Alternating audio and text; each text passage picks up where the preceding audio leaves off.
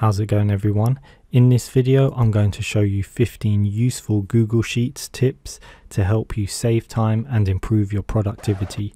This video is about time saving, so I won't waste yours. Let's get straight into it. Tip number 1 is freeze top row.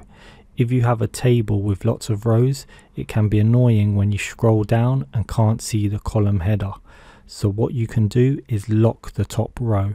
In Excel, this is called freeze panes. If you hover over this horizontal bar and drag it underneath the row you want locked, this will now stay in place. If I scroll down, you can see all the column headers. You can do the same thing for the columns, except you use the vertical grey bar here. Make sure the hand appears, drag it across, and now the dates are locked when I scroll left and right. Tip number 2, resize columns quickly. If you have a column that is too small to see the full contents, you can hover over the right hand side of the column and double click it.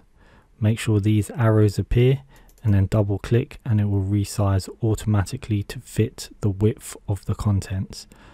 Now I can do the same thing here, and I'm resizing the columns. If you have rows that are all different sizes, you can do the same thing with the rows.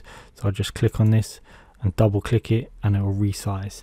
Now you don't want to be doing that one by one. If you have multiple rows and columns, what you can do is click on this box here and this will highlight everything. Then anywhere between two columns, double click it and it will resize everything. The same thing for the rows, double click it and it will do all the rows. Now you have clean, organized data. Tip number 3, add columns quickly. Simply right click a column or a cell and click insert one column to the left or right. Because I've clicked on a cell, it just says insert one column. You can do the same thing for rows. If you right click, insert one row above.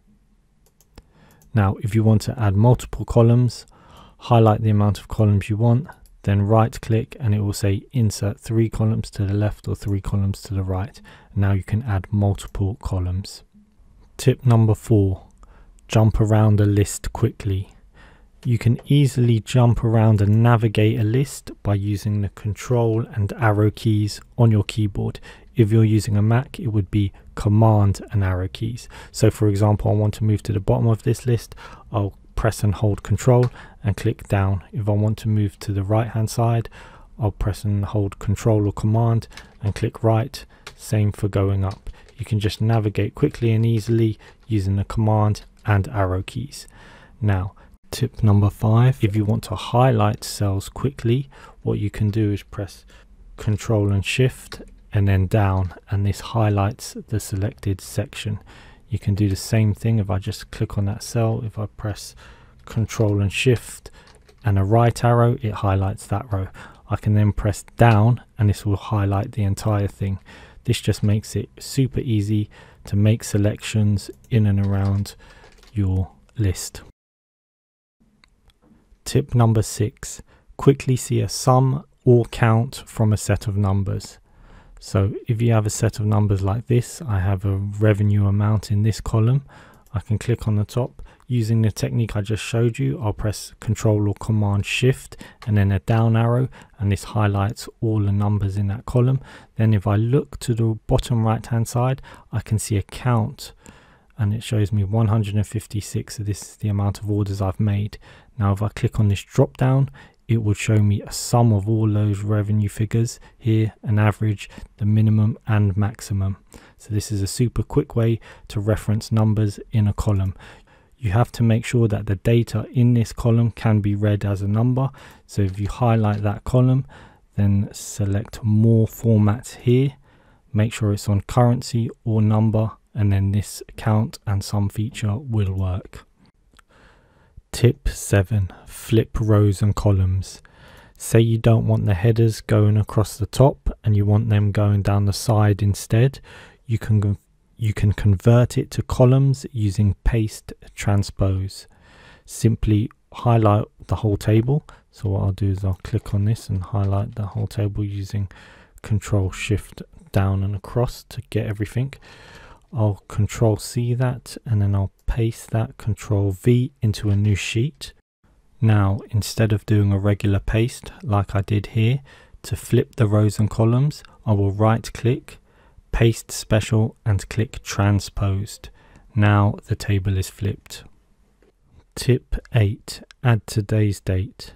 Say you want to add today's date to your sheet and have it always appear correct, you can use the following formula. Equals today, open bracket, close bracket, and then press enter and today's date will appear. This is super useful if you want to find out how long ago a date was. For example, I've got a list of orders here. If you run an e-commerce store, this is helpful. I could create a new column saying days since order. And then what I can do is I can reference this column with this column to get the date. So I'll use a simple formula, equals today's date minus the date that it was ordered, and then press enter, and you can see here that it was ordered 366 days ago. This is useful if you want to do some remarketing of these people. Now it's suggesting that I autofill it, so if I try that, let's see what happens. One thing to note, if you copy that formula down, it won't work because the cell reference in the formula will also move down. What we need to do is lock the cell reference for today's date in the formula. We can do this by adding a $sign in front of the column and row number in the formula. So today's date is in J4. Go to where it says J4 and add a $sign in front of it. Now I'll press enter. If I click that and then click and drag the formula to go down, these will now automatically update. As you can see, J4 is locked on everyone because that's today's date. Tip 9. Capitalize names properly. If you have a list of names and there are a mix of upper and lowercase, you can use the formula proper to properly capitalize them. Type equals proper, open bracket, then select the cell, and then closing bracket, and then enter. You can then apply this formula all the way down the column with Google's suggested autofill. So there you go. As you can see, their names are now capitalized. However, as you can see from the list, the spaces between the names are all different. So tip 10 is remove extra spaces. You can do this with the trim formula. Type in equals trim and in between the brackets you enter the cell. Press tab or enter to accept, and then you can click on the tick to fill in Google's suggested autofill, and this will apply the formula all the way down. As you can see, we now have a clean list. Tip 11. Combine formulas. Now you know how to use trim and proper.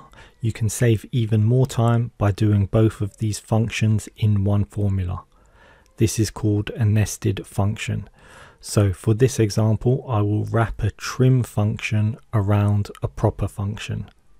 I am essentially putting one formula inside another and doing them at the same time. Google will work inside out and do the innermost function first. So in this case, it will correctly capitalize A2 with the proper function. So we've got proper A2. And once that's done, it will trim the whole lot. And then it will give the result.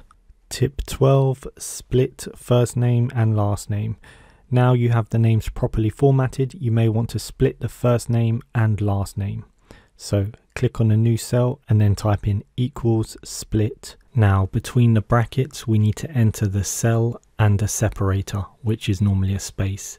You can't enter a space on its own as this won't be recognized. You need to enter it between two speech marks.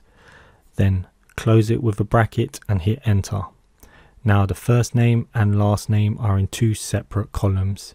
You can then copy down the formula by double clicking the square in the corner of the cell. Tip 13, join two cells together using the ampersand.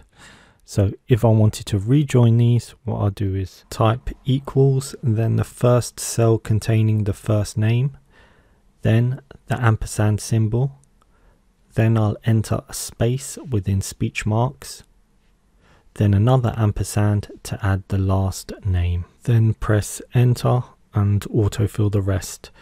This will work for any text string. You can of course add any text between the speech marks. So for example, you can add a dash instead of a space. Tip 14, filter data. Say you want to filter your data, simply click inside a table, then click on data and click create a filter. And now you see these blue lines are added to each of these column headers. Now what I can do is I can filter these rows by the values. So in this case I can sort them alphabetically, or I can clear the selection and choose a specific payment type. So I'll press clear and then click on Amazon Pay just to see the Amazon Pay orders. To get them all back, click on the filter symbol in the column header and click select all and then OK. I can also sort any column from A to Z or highest to lowest. So here I can see this person ordered £5,000 worth of goods and paid in cash. Tip 15 is copy style. Now, if you copy text from another source and paste it into a spreadsheet, the formatting may not match what you already have. To make it match, all you need to do is select a cell in the style you want. So for example, I want this, and then click on here, paint format. And now I'll highlight all of these and it will change the format to match that cell.